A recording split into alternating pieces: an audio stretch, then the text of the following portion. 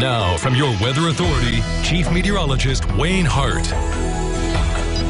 Well, even though it was a somewhat cool Mother's Day weekend, most of it was pretty nice until late yesterday afternoon, right after that cold front came through. After starting the afternoon in the upper 60s, we wound up in the mid-50s with winds gusting nearly 40 miles per hour. So that kind of canceled some of the outdoor cooking and grills that you had probably fired up for Mom yesterday. But a couple more days of this, and we'll see some improvement in a big way, temperature-wise at least, as the week goes on. But you don't need me to tell you it's been a chilly May. 6.5 degrees below the average. 7 of the days have been cooler than normal. And today, for example, our high of 59 and low of 39 is average for the 25th of March. If we could just get average weather for early May, mid-70s would be great.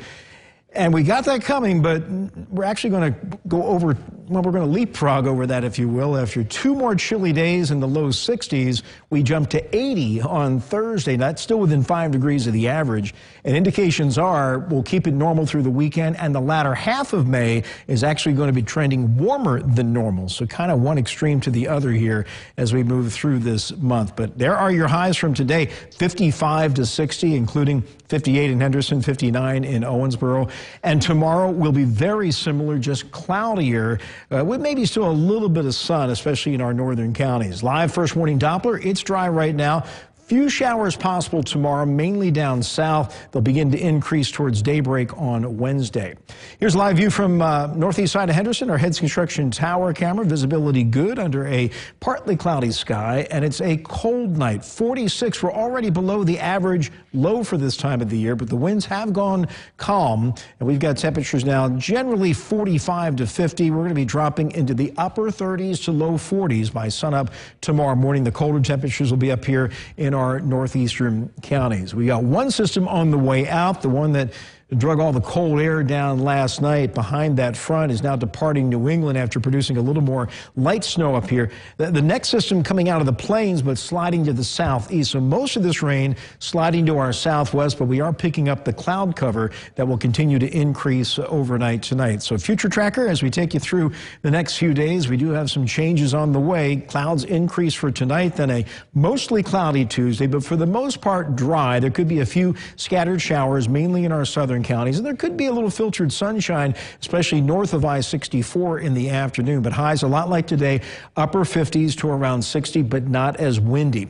Tomorrow evening will be fine. Skies remain mostly cloudy, but by daybreak on Wednesday, scattered showers are moving through, so we're going to make this a weather-aware day, off and on showers, and some thunder showers also mixing in during the afternoon, especially over western Kentucky. Not expecting anything severe, and still kind of chilly, highs in the lower 60s. Now, those scattered showers will diminish some on Wednesday night as a warm front approaches from the south, and as that front punches on through Thursday morning, it'll take a few spotty showers with it. We might see the clouds give way to a little sun, and the temperature will soar to around 80 degrees on Thursday afternoon.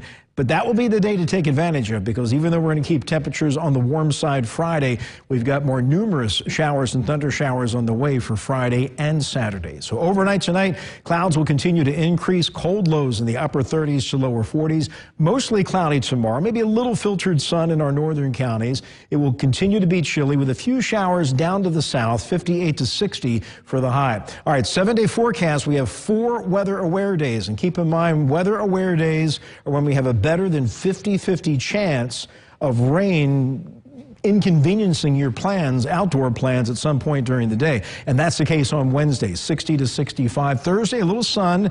Those scattered thunder showers kind of diminish. We soar to 80, but very windy. And then the showers and thunder showers really increase on Friday, and then they slowly diminish on Saturday. So a couple of weather-aware days there. Sunday should be a nicer day, but another round of scattered thunder showers later in the afternoon will be ending later on Sunday night. So we go from low 60s to around 80 here, Brad and Shelley, but we'll certainly feel a lot better this upcoming weekend. All right, quite a change. Thanks a lot, Wayne.